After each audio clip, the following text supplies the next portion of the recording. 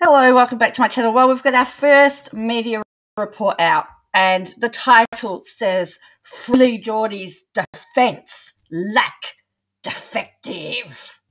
Ooh. Yes, that's the stand the media is going to take.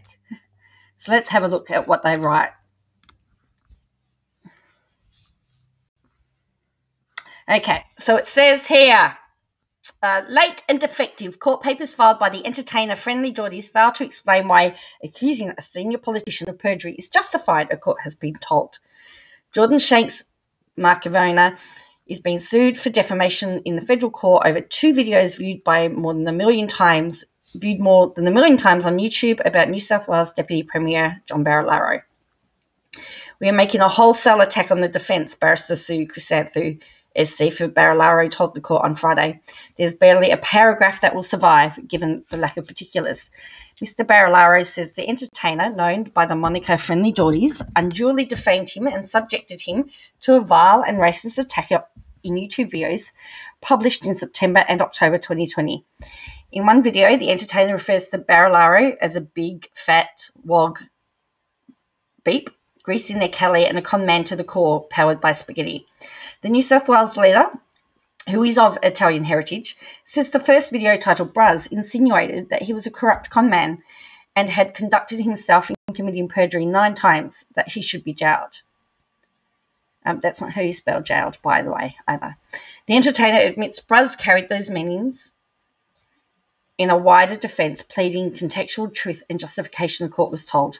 But he wants part of the MP's claims struck out as they concern truth or otherwise the comments made before the New South Wales Parliament. Had he pleaded the particulars, we would have been with the argument that those particulars infringe parliamentary privilege, Barrister Matthew Collins QC for Shanks Markovina told the court. Mr. Collins conceded the defence was filed and said 3 days late, but said it caused no prejudice to Mr. Barilaro.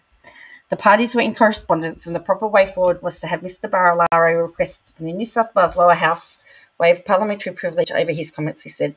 But Ms. Chrysanthou, describing the defence as defective on its face, said the case law was clear, full particulars first, questions privilege second.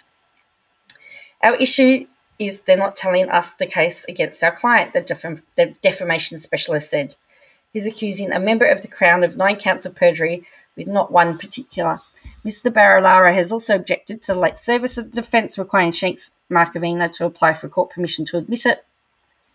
The hearing on July 23 will also concern the entertainers want to strike out parts of the MP claim. Shanks Markovina's application for a jury to determine defamation claims will be heard at a later date. Jury trials are the exception to judge-alone trials in the federal court. Google is also being sued as the publisher of YouTube. Mr. Barilaro is seeking judicial permission to serve the tech giant overseas. So what do you reckon? As I said, we've already got it. I'm just interested to see that, Chrysanthou is the defamation specialist. Chrysanthou is a defamation specialist, and, very interesting how they changed the wording in that.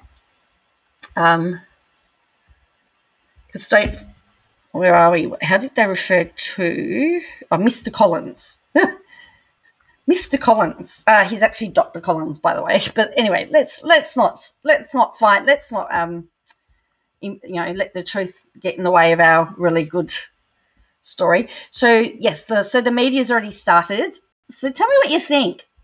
Tell me what you think about that article. I'm now certain that this is going to be playing around and around and around. Yes, there were some issues with it all, but it's all going to be sorted out on July 23. So tell me what you think in the comments below. Don't forget to hit the like button, subscribe so you can keep up